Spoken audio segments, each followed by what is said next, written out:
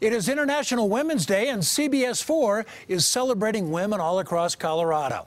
Our Tori Mason introduces us to a group of women doing work that's helping all over the world. It all started about 15 years ago in Uganda. A woman was seen rolling strips of paper to create beads like these to support herself.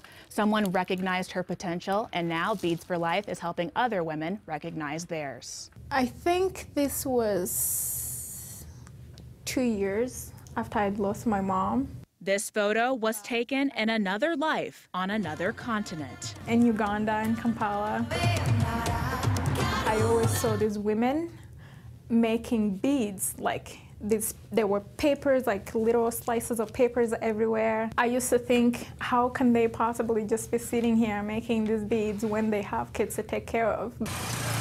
In Uganda, Juliet says the only job expected of a woman is to be a wife. Everything changed after Torkin's friend adopted Juliet and created Bead for Life. It's definitely this inspirational connection that empowers women on both sides. Ugandan women make the beads and craft the jewelry.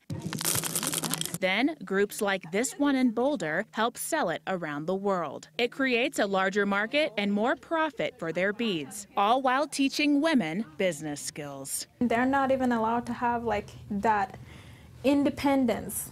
They know that financial independence, and Bead for Life is giving them that. They're not just wives, they're not just mothers. They can be entrepreneurs, and it's amazing. In Boulder, I'm Tori Mason, covering Colorado First. The Week of Women officially kicks off today, runs until the 15th. International Women's Day, by the way, is March 8th.